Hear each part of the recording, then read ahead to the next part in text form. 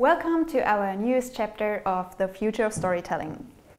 After an introduction to the basics of storytelling, we spent last week discussing TV series, a media format that is not at all new, but nevertheless still enjoying, if not still gaining, great popularity.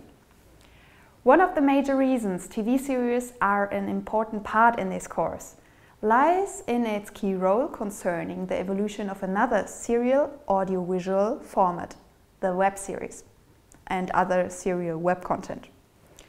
To think of the audiovisual web series as one format or one unified media content category is of course as wrong as to speak of the movie or the TV series as one always similar format and medium.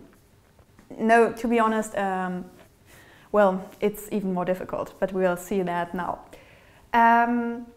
So, what is a web series?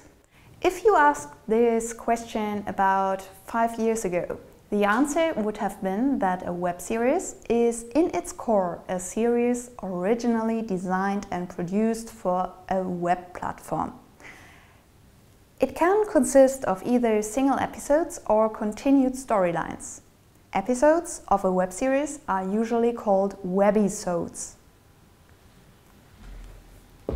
When I got my first ever writing gig in 2008, it was to create a web series for a German teen networking website.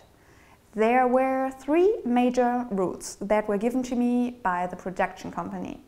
Create a series whose episodes are not longer than 3 to 5 minutes, with less than 4 to 5 recurring characters, and possibly make it play in one location, preferably an elevator or something else that is easy to design and cheap to rent.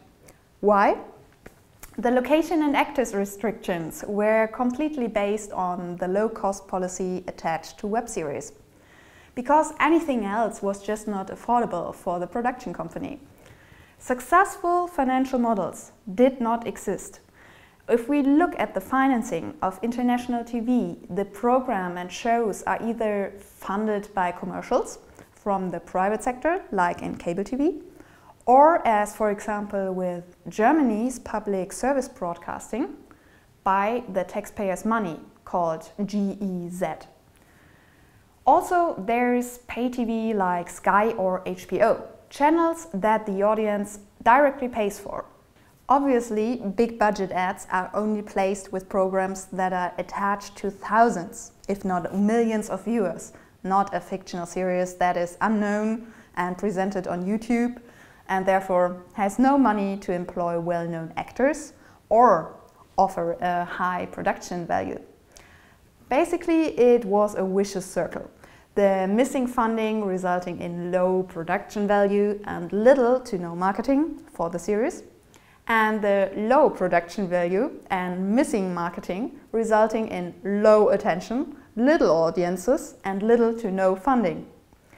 If we look at the TV ratings of one of Germany's most successful access primetime shows in 2011, Himmels Willen, for example, 6.5 million viewers were already called an all-time low compared to usually about 8 million viewers. If we compare this to the most successful German web series on former web series platform 3 Minutes, called Blutsbrüder, Blood Brothers, 170,000 clicks on the pilot episode were already one major success, the basically best success this platform ever had. Getting back to the rules given to me and my writing task, this explains the restriction of cast and space. But what were the reasons behind limiting the length of each episode to 3 to 5 minutes? Professor Dr. Jan Distelmeier from the University of Applied Sciences in Potsdam describes the fear of web creators that is directly connected to its distribution platforms, like YouTube or Vimeo. They are very afraid of the short attention span, that you can switch on your computer from one item, from one show, from one information program like this one, to another, and that you can you switch without switching, because most of the time you may have opened several windows and you can just switch between them just by letting your eye passing to the next information or the next show or the next offerings in another window.